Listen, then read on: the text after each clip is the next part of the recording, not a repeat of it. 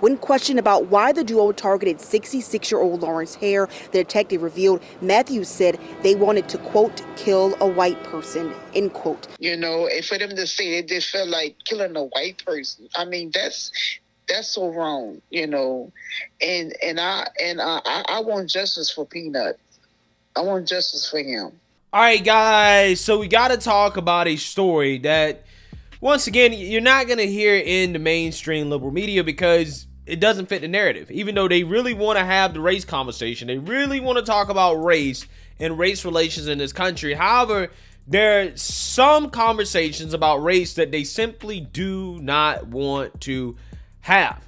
And this is the second time in the last few days that I have covered a story about a racially motivated murder that the mainstream liberal media will not cover because, you guessed it, again, it does not fit the narrative. And this time, we have a tragic story out of Kenner, the town of Kenner, Louisiana, about the murder of Mr. Lawrence Herr, who was killed in what police are calling a drive-by assassination by two thugs by the name of Maurice Holmes and Tahj Matthews, because allegedly they just wanted to murder a white man. Yes, they just wanted to murder a white man, and they decided to just pick any white man, and it just so happens that this white man was outside his home installing a mailbox, and these two lunatics decided to shoot him and kill him in a drive-by assassination. A maintenance worker in Kenner may have been racially motivated. That is according to a detective who testified at a hearing today. Yeah, Lawrence Herr was killed while installing a mailbox for a rental home that he maintains. And Erica Ferrando's been following the story for us. She's joining us live from the Kenner Police Department with new information. Erica? Katie, Therese, it's almost been 1 month now since Lawrence Herr was shot and killed while working maintenance outside of a home in Kenner. Now, the suspects were found this same day, and I just spoke with Kenner Police Chief Keith Conley to learn a little more about the possible motive. Kenner Police Chief Keith Conley says it's possible the suspects accused of fatally shooting 66-year-old Lawrence Herr while he was installing a mailbox could face hate crime charges in addition to the first-degree murder charges. Tuesday, the lead detective shared more details on the possible motive at a probable cause hearing. Through some of the confession of Tahj Matthews, who admitted to taking part in the homicide, that they did want to commit a murder that day, and specifically they've ruled out Hispanics, and they said it was going to be a white person.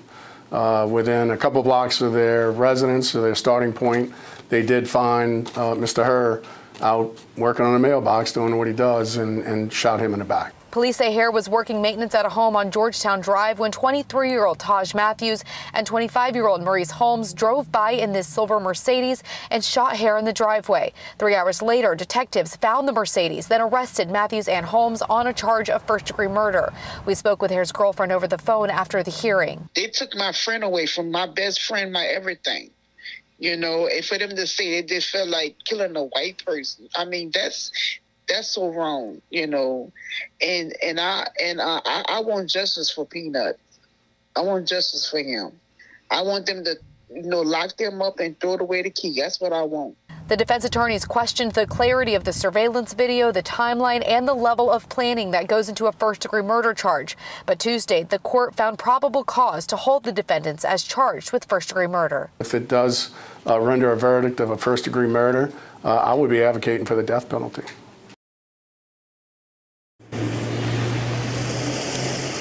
And again, the suspects are being held without bond. Now, the defense attorneys are still trying to have the bond lowered. When asked for a statement after the hearing, they said they had no comment. Yeah, so you guys seen that, you heard that. This is the second time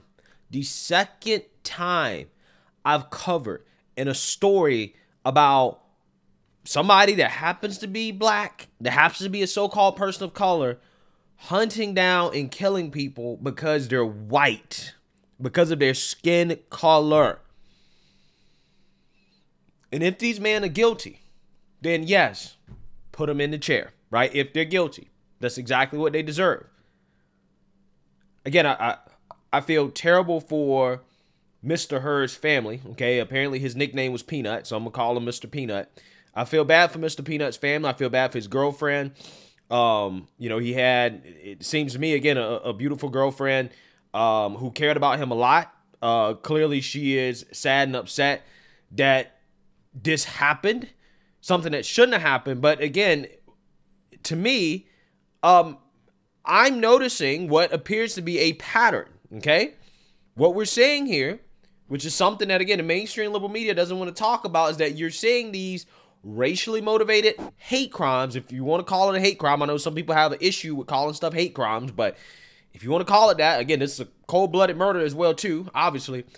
We're seeing these racially motivated murders go in a direction that the mainstream liberal media, again, they don't want to talk about.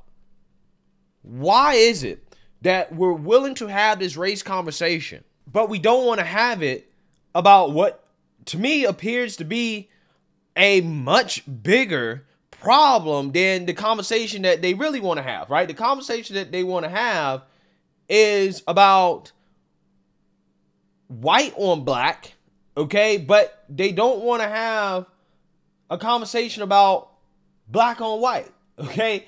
Which, I mean, this meme right here kind of shows you everything that you need to know, okay?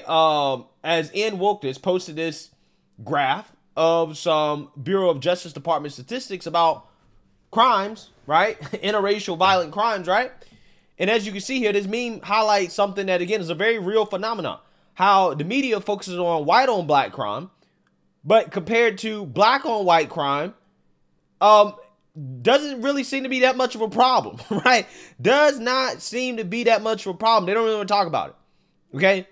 They also don't really want to talk about Hispanic on white crime, okay, or anything like that. But they really want to talk about white on black, which, again, seems to be not that much of an issue.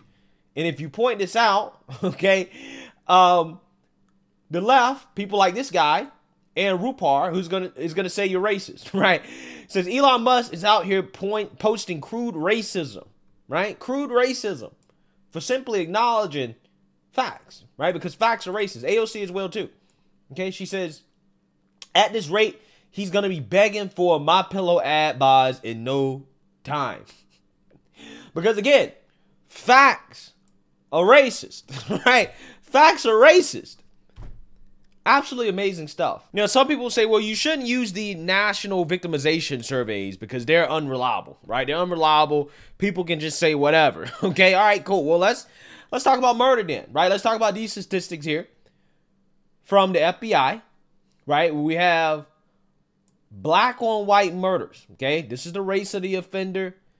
This is the race of the victim, where it's known, okay? Black on white, race of the offender, black, race of the victim, white, 533, okay? Race of the offender, white, race of the victim, black, 243. Now, white folks make up what? 60+% of the population? Black people only make up 13%, if that. But we have more black on white murders in this country than we do white on black murders. Again, they'll tell you that facts are racist, right? Just pointing this out is racist, okay? And they're going to say, hey, because I'm a black person pointing this out, I'm a sellout, I'm a Tom, I'm all type of racial slurs for simply just stating facts, right? Facts. Again, I got questions. Because if this was the other way around, there would be protests and riots everywhere in the streets, and the media will be asking questions about who's radicalizing these individuals. But again, we should be asking some of these same questions in this circumstance. Who is radicalizing these individuals? Who is radicalizing black people to go out here and to indiscriminately hunt down and kill white folks? Why is the mainstream liberal media not having that conversation? Because we know if it was the other way around, they would be saying, who is radicalizing whites, right, to go and kill blacks?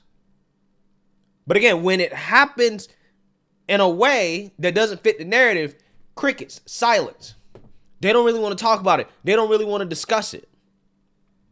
It's almost as if white lives don't matter, right? White lives don't matter. And let's not forget to mention, black lives don't matter either if they're taken at the hands of a criminal who happens to be black, right? Or not white, okay?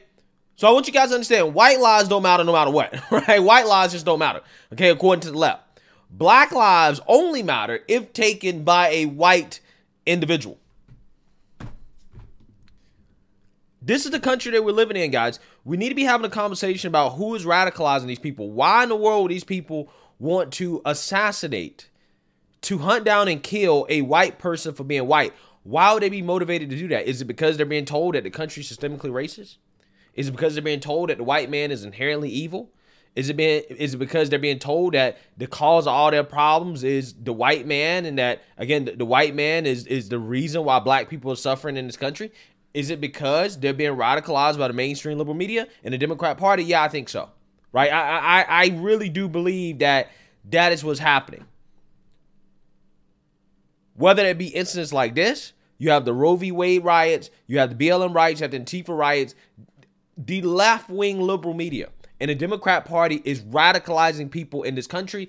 And quite honestly, that, in my opinion, if you want to talk about domestic terrorism, okay, left-wing extremism, whether it be through radicalization or through their policies, their soft on crime policies more specifically, is the biggest, most dangerous threat to this country when it comes to people's lives.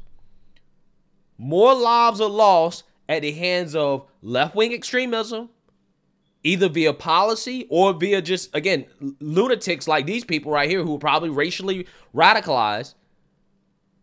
More lives are lost because of left-wing policies and ideology than anything in this country, right?